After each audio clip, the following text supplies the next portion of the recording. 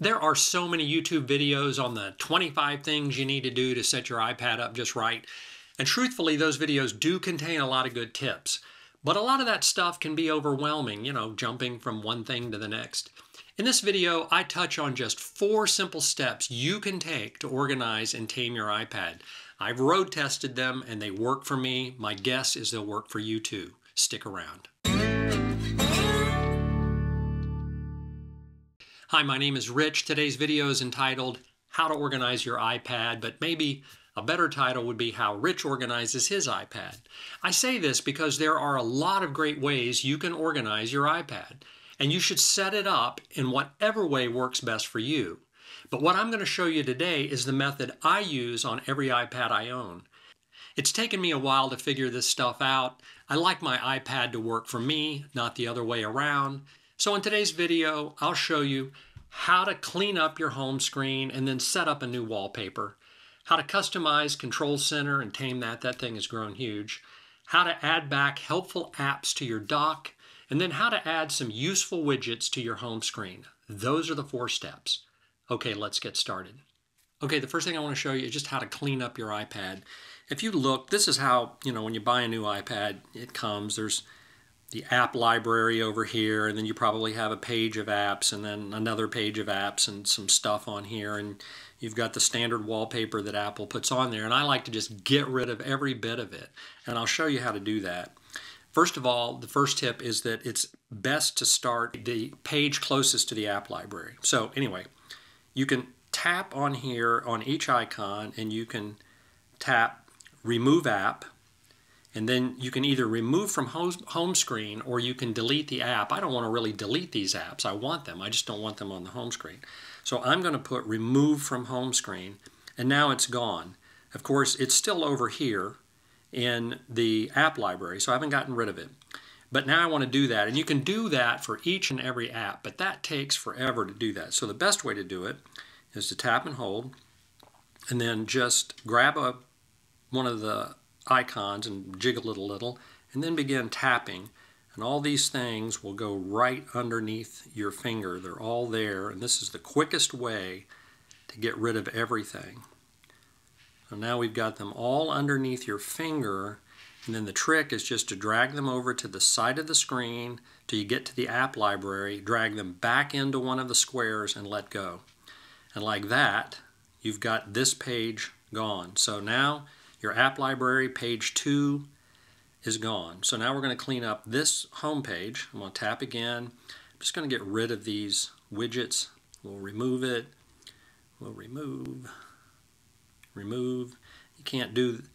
got to remove these widgets one at a time. And now I'm going to get rid of these apps. I'm going to, again, grab it and wiggle it a little, and then I'm going to tap these and then get rid of them as well. I'm going to drag it over and put them into the app library like that.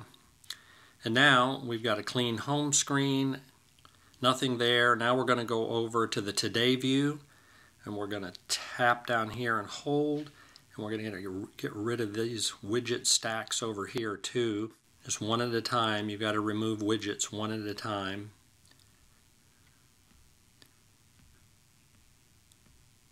And now we're back, and I'm even going to get rid of some of these widgets that are over here in the dock. So I'm going to grab that, and then I'm going to tap just like we did before. I think I'm going to leave the calendar and notes in there because I want that. I'm going to go over to here, and again I'm going to put them in one of the squares, and we're done. And now we've got a good starting point. We've got all the apps out of the way, and it's just easier to me to go over here and to look for an app. You can always just scroll down like this and you get a list of your apps, and you can find them that way. So you're not getting rid of them, you're just getting rid of the clutter on the screen. I like to have different home screens, and I'm going to show you, this is a beautiful home screen, and if you like it, you're good to go. But I'm going to go over to the Photos app, and I'm going to type Photos to bring it up. There we go. And I'm going to find a wallpaper that I downloaded from the internet. I like this wallpaper. It's kind of been growing on me. I'm going to tap the little share button down here, and I'm going to go to Use as Wallpaper. I'm going to click OK. I think I might change that a little bit, make it a little bit nicer. I'll add a widget, maybe the weather widget, like that, and then I'm going to click Add. And now I've got my new wallpaper, and I'm good to go. So that's all there is to it. Now you've got your iPad clean and easy to look at. Okay, next up is just how to customize Control Center. If you want to get to Control Center, you just swipe from the top right. And prior to iOS 18, this is all you had in Control Center. But now you've got a whole bunch of different places and things you can scroll, and Control Center has become way more powerful. But again, for me, it gets so cluttered with stuff, I can't figure out what's going on. So I like to get rid of everything and then just bring back what I use. So to do that, you can tap and hold, and now you've got these little minus buttons, and I'm going to get rid of that calculator, that stuff. I don't even know what half of this stuff is, but I'm going to get rid of it.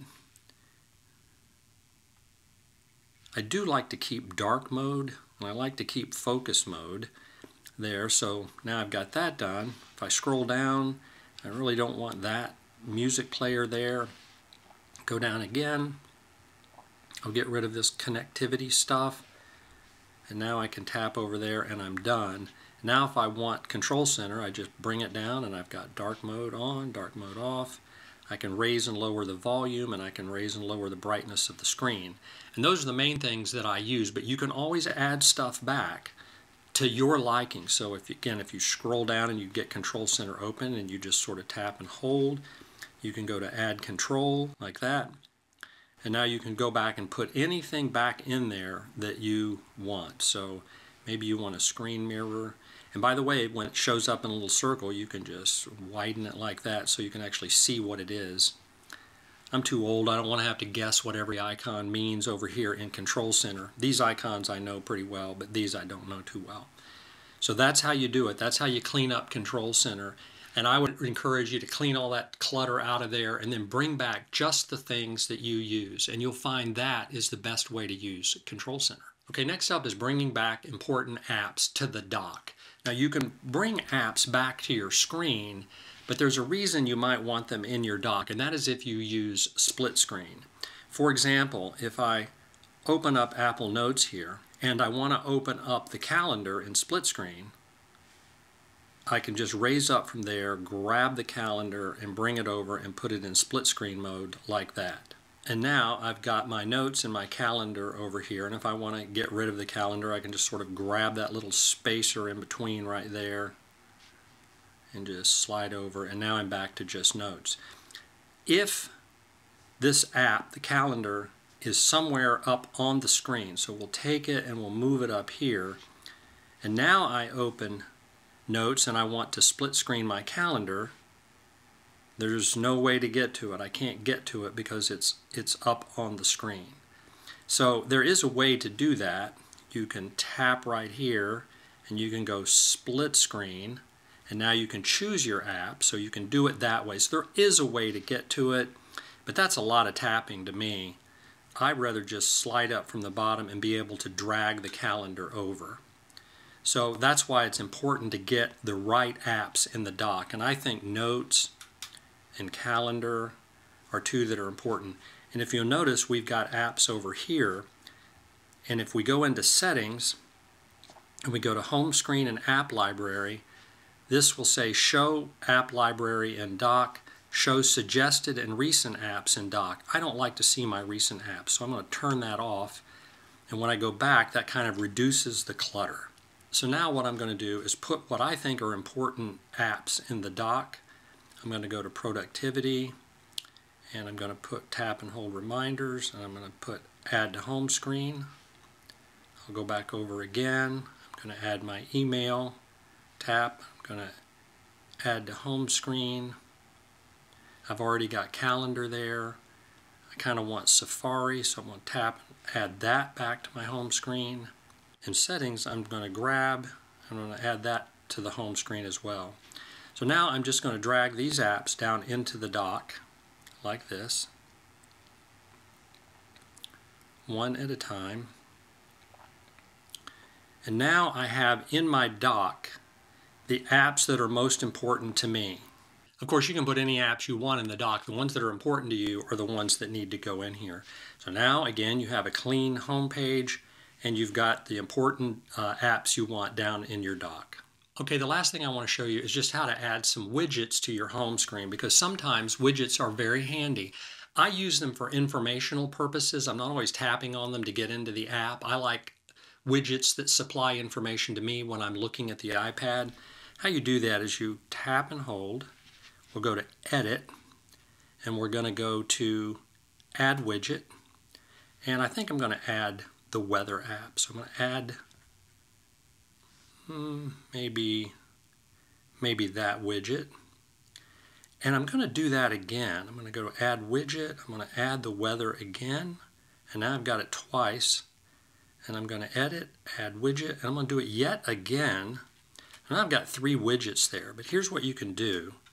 I'm going to drag that widget right on top of the other, I'm going to tap, and now I've got 3 widgets that I can scroll through, but they're all the same. So now I'm going to tap and hold that, and I'm going to go to Edit Weather, and I'm going to change my location to Myrtle Beach. And now we've got Myrtle Beach, and now I'm going to tap and hold again.